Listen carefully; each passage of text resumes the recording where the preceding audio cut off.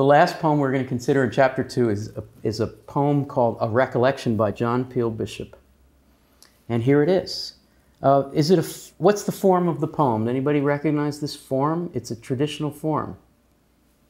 It's a Petrarchan sonnet. It's a sonnet. There are two kinds of sonnet. There's the Shakespearean sonnet, which ends in a couplet, and then there's the Petrarchan, which has more of an interlocking rhyme scheme. Is it a perfect Petrarchan sonnet? No. Why isn't it perfect?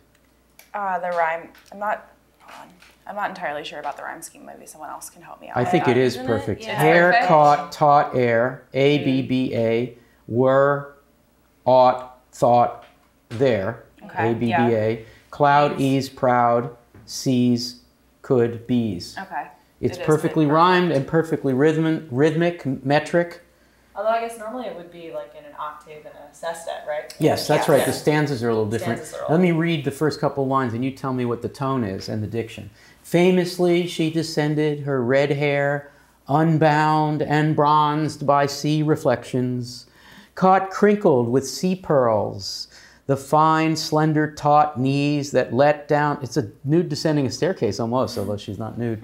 The fine, slender, taut knees that let down her feet upon the air. Young breasts, slim flanks, and golden quarries were odder than... What's the tone? Or what's the diction? Very high poetic diction. High poetic diction, fancy words, overstatement, floweriness.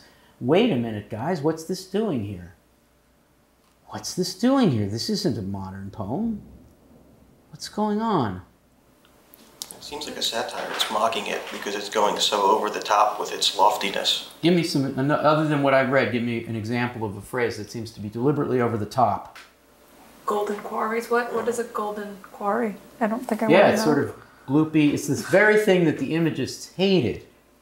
And it made them want to do free verse, but this isn't free verse. This is a traditional sonnet. And the setting, art historian?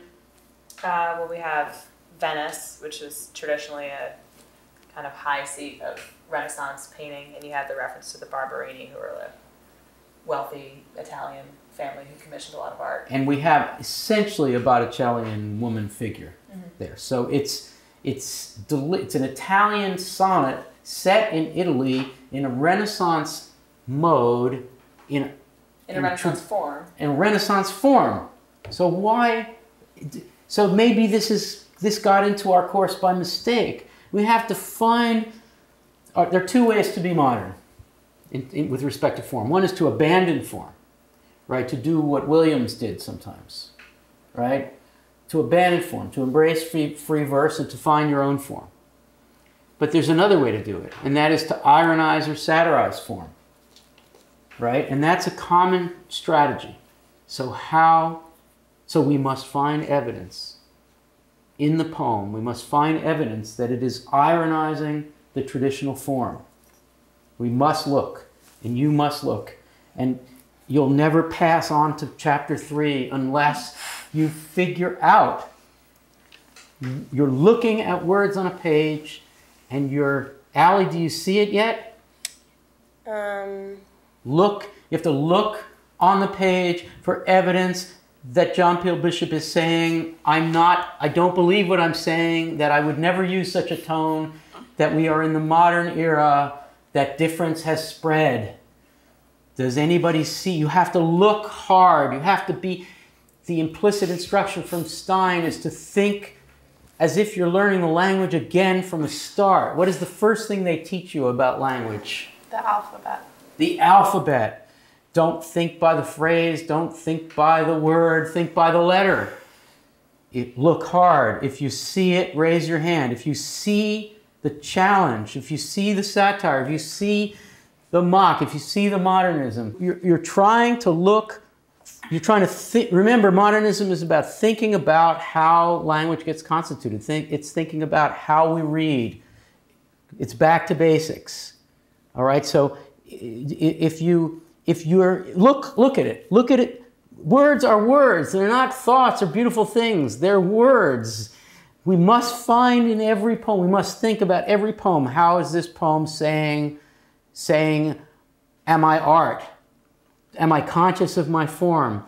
We have to look. Has anybody seen a way of reading this against the grain. Anybody see it? Molly, do you see something?